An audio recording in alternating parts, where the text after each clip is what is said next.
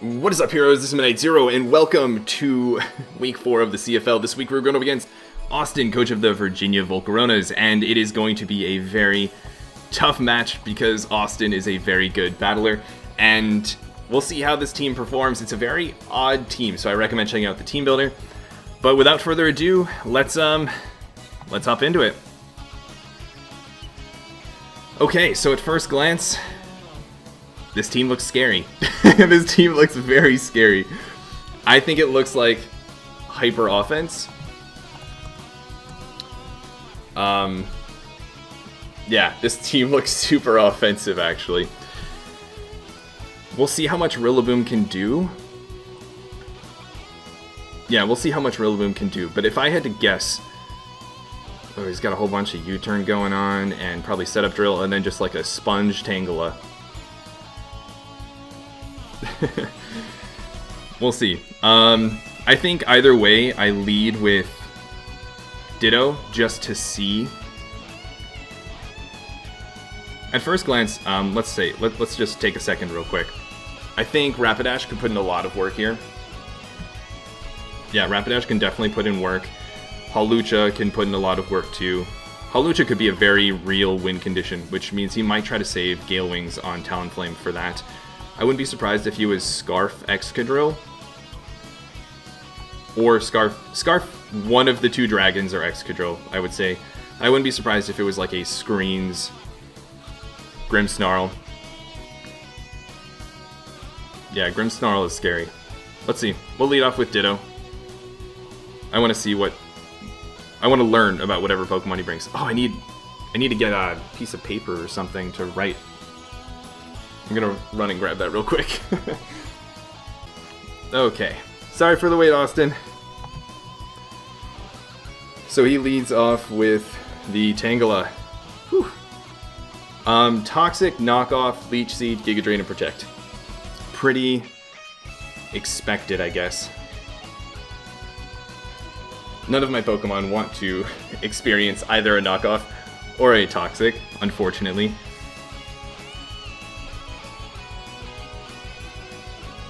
But I also kind of want to Toxic him, honestly.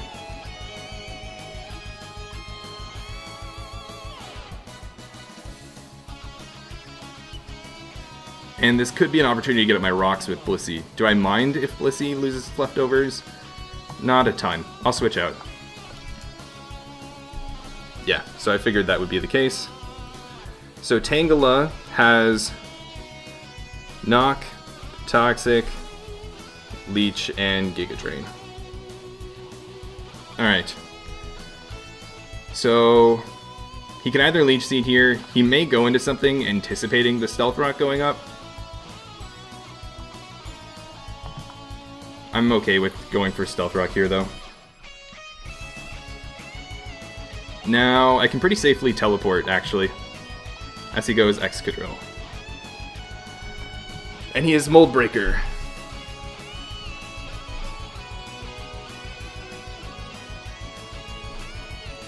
Okay. Let's see, what kind of Excadrill are you?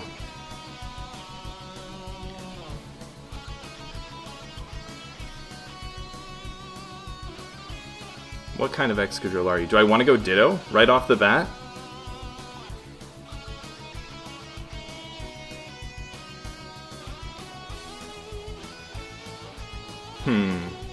Do I want to go Ditto and just figure out what type of drill he is? Or do I go into Rillaboom?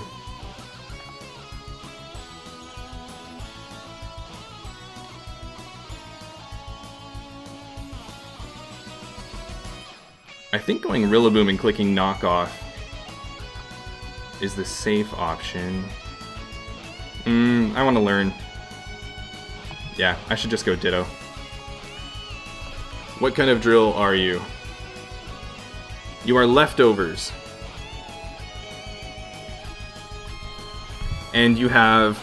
Okay, you have Rapid Spin, High Horsepower,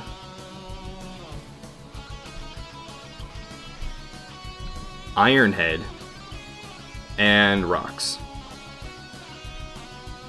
Okay, so we know what kind of set he is. The question is he going to stay in to go for Stealth Rock, or do I just right off the bat attack with something like High Horsepower? Let's see here. He may be a kind of bulky set.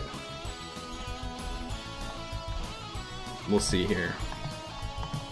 If he's got leftovers, he's probably on the bulkier side. High Horsepower. I mean, the thing is, he has a base 110 HP. I have a base 48 HP. So his High Horsepower would obliterate me. I guaranteed outspeed him here. Let's see here. How much would High Horsepower do? How much HP would he need to survive it? He would need a lot. What would he go into? Talonflame? Salamence? I think, especially because I know he's not set up, I can pretty safely go into Umbreon here. As he goes Tangela. Okay.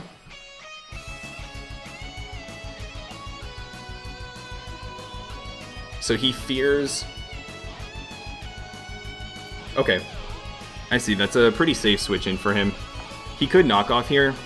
I don't really want that to happen. I think it's in my best interest to just go back into Blissey. As he goes for Leech Seed again, which is fine for now.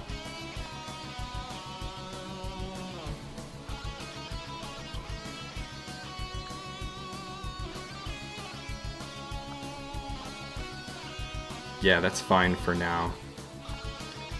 This Tangela is setup fodder for Hawlucha.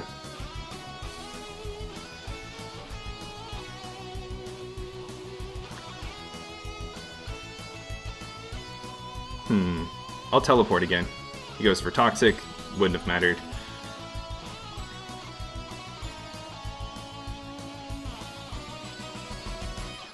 Now here's the question.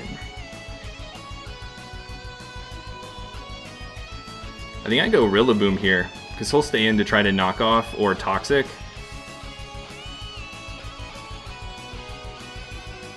And I can just knock him off after I set up a substitute. Yeah. So I'm going to set up a substitute here. As he probably stays in to knock off or Toxic. And that's not going to do too much. And now we can just knock off. We're not doing a whole lot either. But he is certainly not doing a whole lot. And more importantly, I think... What's it called? I mean, we have leftovers and such, and at this point, I think we're already doing okay. If only due to the fact that we have, like, Hawlucha in the back and everything. We can substitute again here. He Giga Drains, but it's not going to do enough. And the grassy terrain goes away. So he's probably going to Giga Drain here. How much is that going to do to Hawlucha?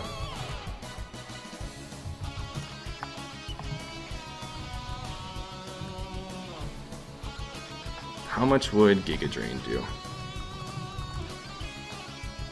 Giga Drain would not do that. I'll knock off again because I don't want him going for Toxic or knockoff, anticipating the switch.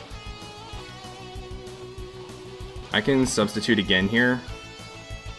If he's going to go for knockoff or Toxic on a turn, I think this would be it.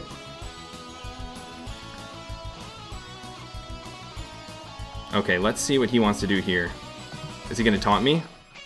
He goes for Reflect. Okay, unsurprisingly, a bit of a setup set. And he's Bulk Up. Okay, we'll knock off here.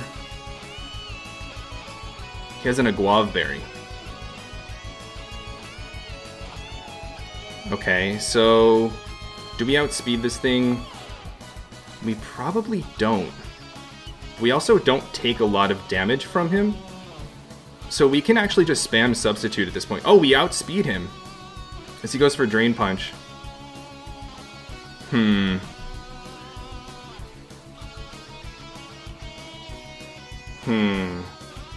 Reflect, Bulk Up, Drain Punch. And then one other attack, presumably. We outspeed him, but we're not getting a lot of HP back, unfortunately.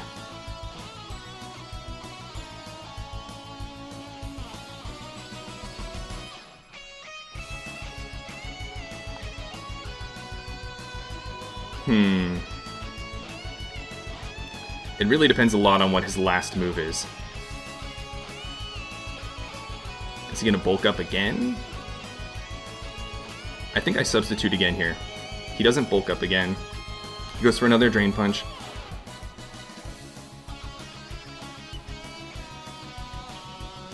I think either way... I'm already kind of running low on substitutes too, which is not very good. But his Reflect is going to be gone after this turn. I really want to know whether or not he has a Fairy move or a Dark-type move for his last move, because that drastically changes whether or not Hawlucha can come in.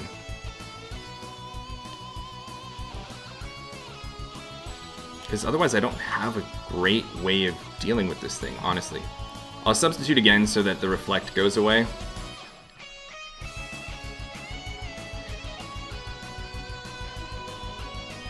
I think I can go...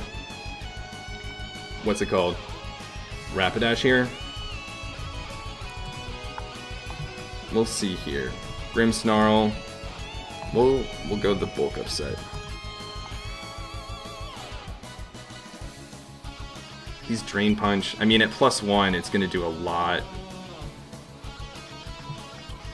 I think I'm going to go for it, though. He goes for the Drain Punch. Okay. So we are in. Now, is he gonna go Tangela?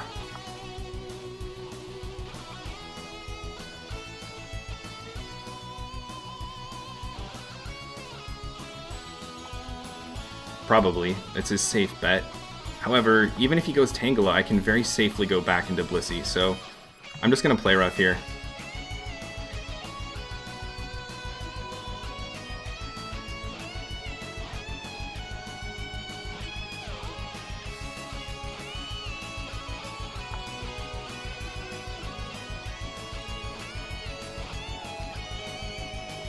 He goes Excadrill. Interesting.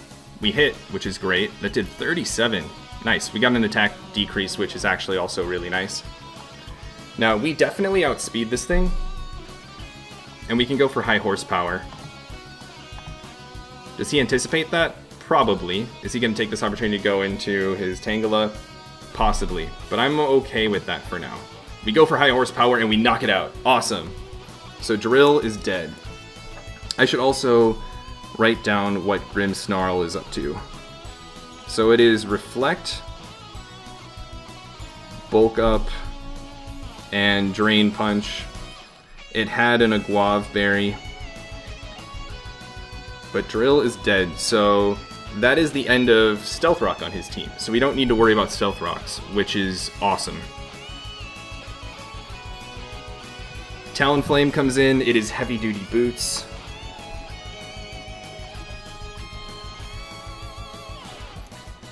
And it's probably just going to U-turn here, if I'm honest.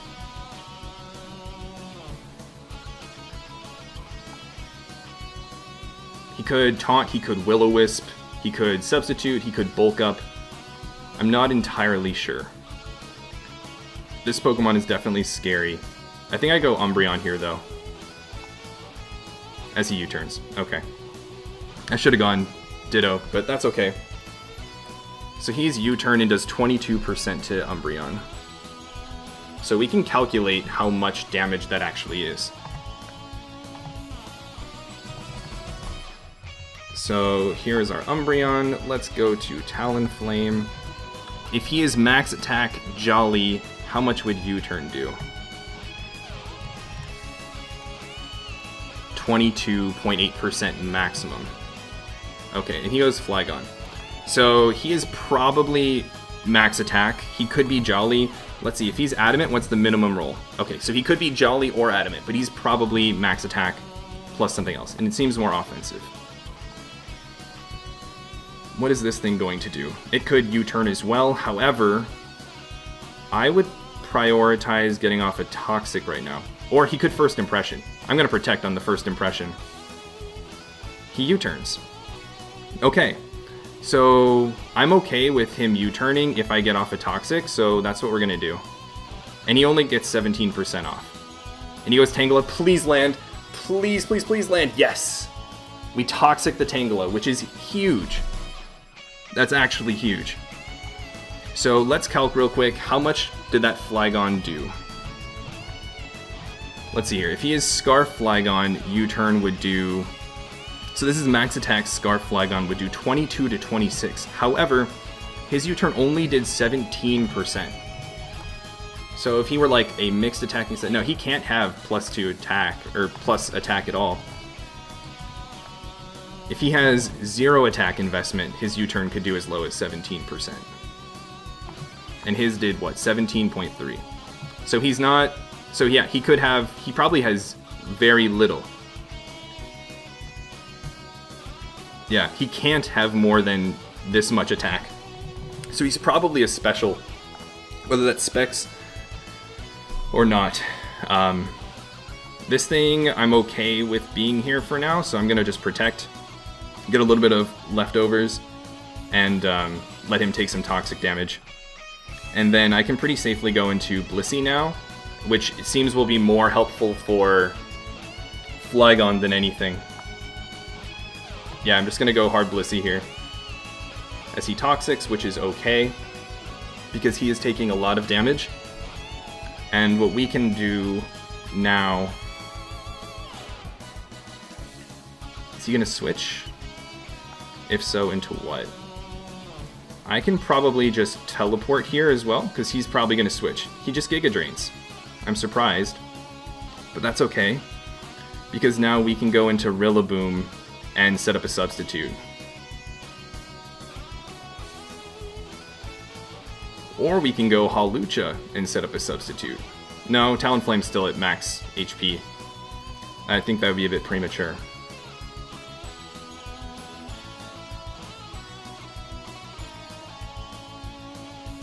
Yeah, we can go Rillaboom here.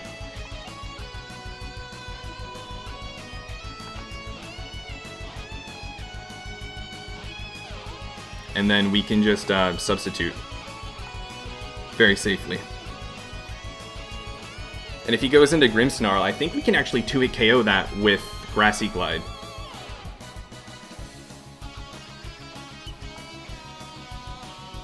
He goes Flygon. Which means he's probably going to U-turn here. I'm just going to Grassy Glide and get some damage off. We do 55, which is awesome, as he goes for Fire Blast. And we're going to be back at full HP.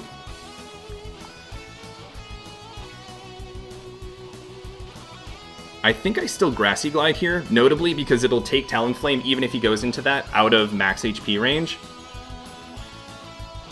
Or do I take this opportunity to heal up with Blissey? No, I don't really need Blissey that much.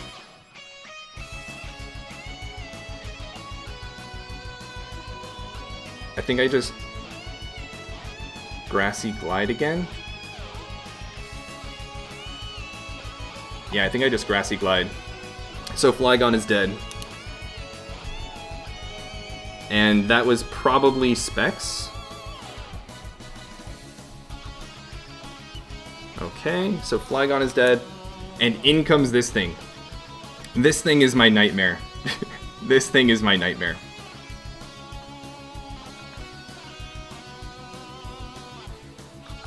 So I think I just go hard into Umbreon here. Because I think Umbreon is the best suited. It doesn't help that there are no, I guess, recent Salamence sets. But I don't know what type of set he is. But even, you know, Outrage and stuff, I think Umbreon can tank a hit pretty well. So I think we're going to go hard into Umbreon here. as he Dragon Dances. Okay. Which is perfect because he is not heavy-duty boots, notably. And I don't think we'll die to any +1 hit. But notably, at +1, I think he dies guaranteed to foul play. Yeah, so we will just foul play here. Goes for Fire Fang, hoping to flinch, I think. He gets the burn, which is unfortunate, and he's Life Orb. And so, because he got burnt, he ended up living. That was such an interesting turn. So it's unfortunate that Eevee got burnt, or Umbreon got burnt, because that'll make it relatively more difficult for it to deal with Talonflame later on. However, because it got burnt, because Salamance's attack got halved because of the burn after it did the damage, it, what's it called?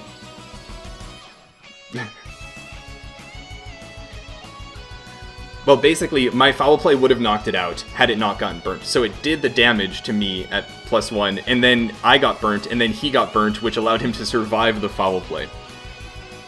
However, I may actually be able to take advantage of this if I go for a Wish here. So I'm going to do that. He goes for Outrage.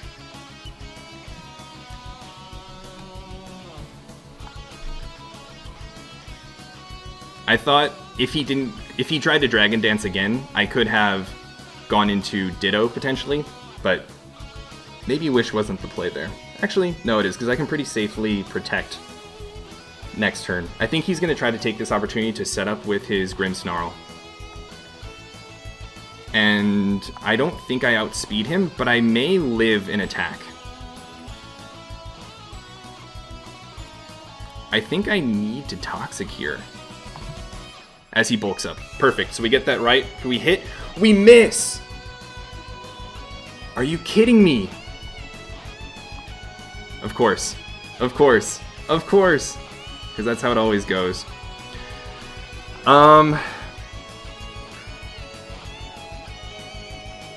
We need a Toxic. Okay, and we land. And do we Speed Tie? I think we Speed Tie. That's crazy, actually. No, we don't Speed Tie. I outspeed him. Duh. It's because the bulk up was a priority because of Prankster. Okay, so what I can do then... Eevee's low HP, unfortunately.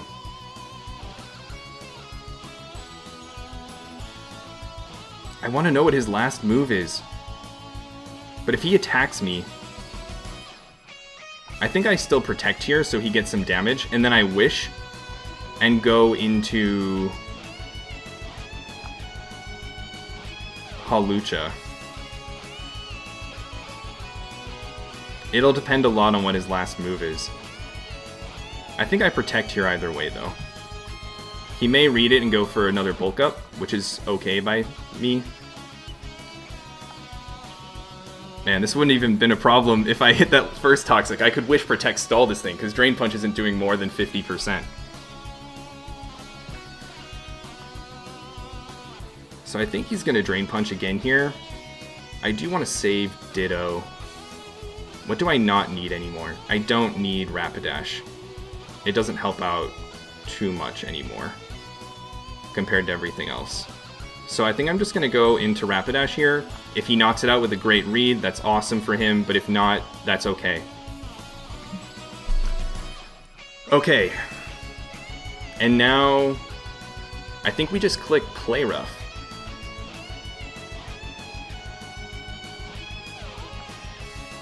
We'll see if he has Sucker Punch or not.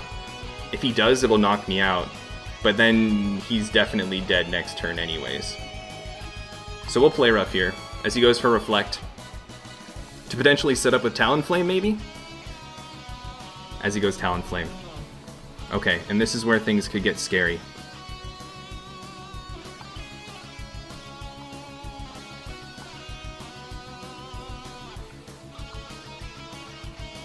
This is definitely where things could get scary. I think we could try Zen Headbutting this to see if it's going to set up or not.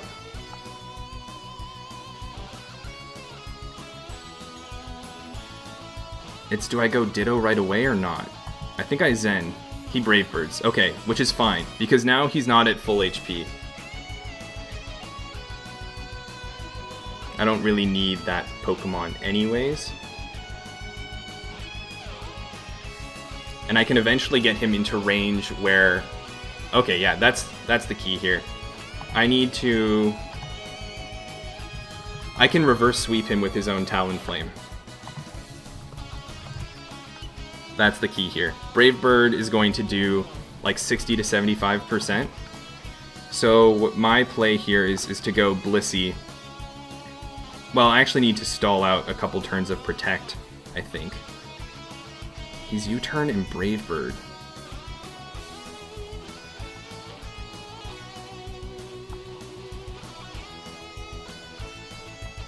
How much recoil would he take from killing Blissey?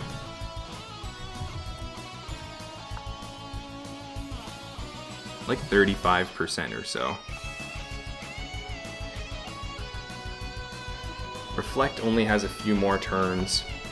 I think I go into Umbreon.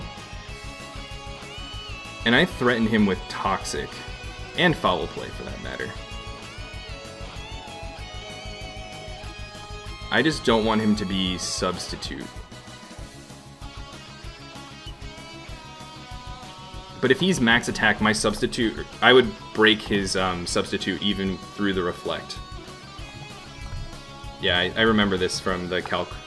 So, Foul Play does just over half if he's Max Attack, and which we're pretty sure he is. So I can just click Foul Play here as he goes for Brave Bird. And so we are slowly but surely whittling away at him. And we live this turn, which is important, because after this turn... Oh, I should have Toxic if that were the case. No, I still stand by going for Foul Play.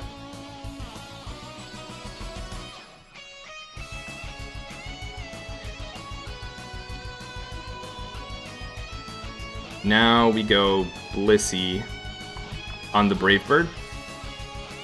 Yes!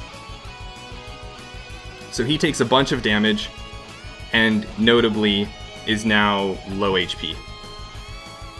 And is prone to getting reverse swept by his own Talonflame.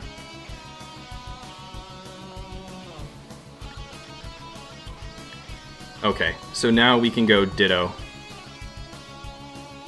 And click Brave Bird. And I think that'll do it. Yep. Whew.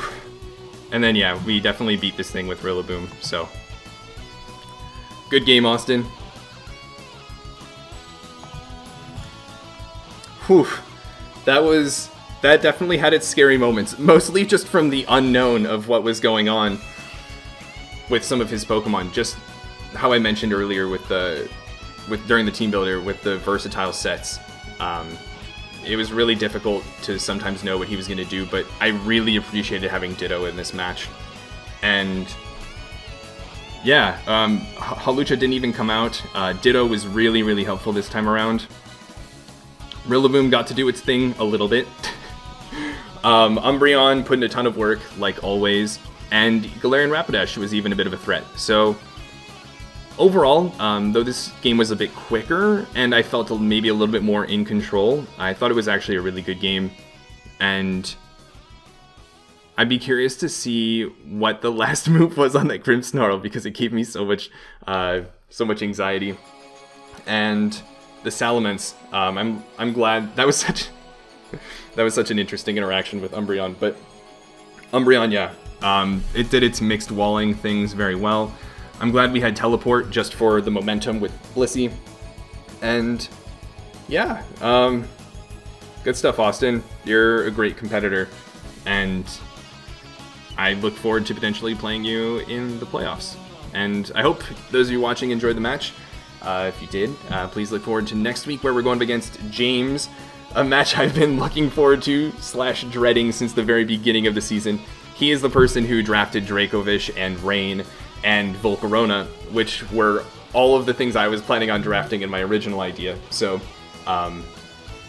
yeah, it's going to be a scary match, and a really good one, hopefully. So, hope you guys are looking forward to that. But Until the next match, this has been Night Zero, and this mission is complete.